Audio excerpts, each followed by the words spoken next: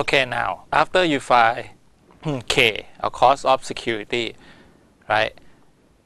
Next is you need to know how to calculate the wage. You need to find W, okay, the wage for each security in order to calculate WACC.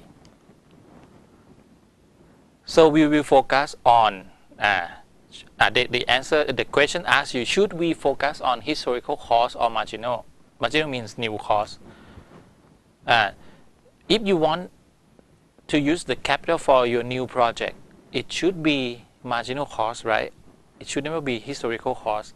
So use marginal cost or new cost make more sense to the firm or to the investor.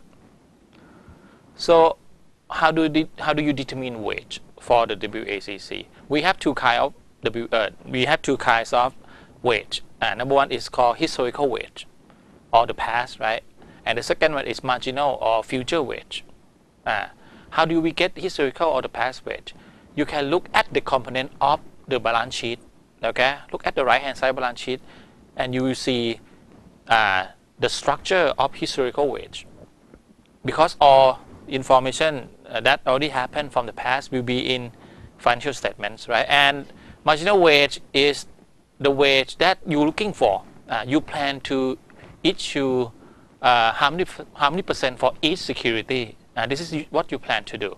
Okay, this is marginal wage. So if we have both historical wage and marginal wage, we later use what? Marginal wage. And here is the example how to calculate historical wage. Okay, you look at the balance sheet. As you can see, right, the capital structure, we have long-term debt, preferred stock, and common equity. Okay, long-term debt you got 30 million, preferred stock 5, common equity 40. 40 come from common stock 10 plus retained earnings 30, so it will be 40. So the total wage you make 100%. Okay, total wage is what you see 30. You take 30 million plus 5 plus 40, so total wage will be 75 million. All right. So now you try to find the WD. The WD is the wage for that. You take 30, right? The wage for long-term debt. 30 divided by 75, you get WD.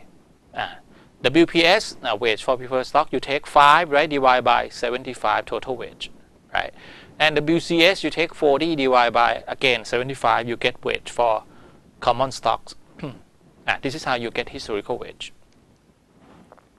So it's better to estimate the wage using current market value than the current book value. You go back to this picture, right? Instead of using, you see the blue color represents book value. It says here, it's better to for you to use the market value instead of book value. The market value you can obtain from the security market, right? By using, for example, common stock. You want to find market value, you go to stock market, you multiply the price per share multiplied by share outstanding, right? You get market capitalization. You take that market capitalization and replace with 40 million. Okay, because this 40 million is book value, we will use market value instead of 40 million. And after we replace with the market value, we try to recalculate the total wage. Now, if you don't know the market value of debt, sometimes the debt is not being traded in the bond market for your companies, then it's usually reasonable to use the book value of debt. Okay, use book value instead of market value if your security is not traded in the market. Example of using market value. Suppose the stock price is $20 per share. There are 3 million shares outstanding. The firm has 5 million preferred stock, 30 million of debt, right? So we try to use market value for equity instead of book value.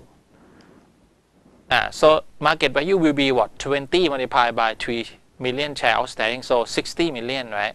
60 million. And you know the V, CSV, or value of common stock is 60 million, preferred stock 5, debt 30, so total wage will be what? 95, right? 95 So you can find the WCS from 60, right? 60 divided by 95. WPS from 5 divided by 95. WD 30 divided by 95, right? And then you get wage. Okay, so here is the wage by using market value of equity instead of book value. And what about the WACC? Once you know the bill and you know K or R, right? You can find the WACC. So WACC equals to the BUD RD 1 minus T plus the WPS RPS WCS RS, right? So put the number into this equation. You can find all the number from the previous slide already. So you know the WACC will be 11.07%. Okay, 11.07%. What about new wage? You know historical wage already, right? You obtain from financial statements or balance sheet. What about marginal wage or new wage? This is the wage that you're looking for. You plan to raise, for example, the Carter company is considering raising $8 million for plant expansion. Management estimate using the following mix of financing this project. Okay, so that $4 million is 50%, common stock $2 million 25%, preferred stock $2 million 25%. The company cost of capital is computed as follows. So that you see marginal wage right now, right? Because you plan to do is 50%.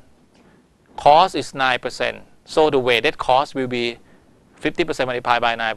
You get 4.5. This one is before tax, right? BT mean before tax. Common stock marginal wage 25%, cost 14%. So you multiply 25% with 14%, you get 3.5%.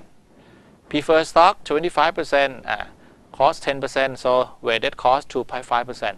You make summation, right, of 3 costs, and then you get WACC 8.7%.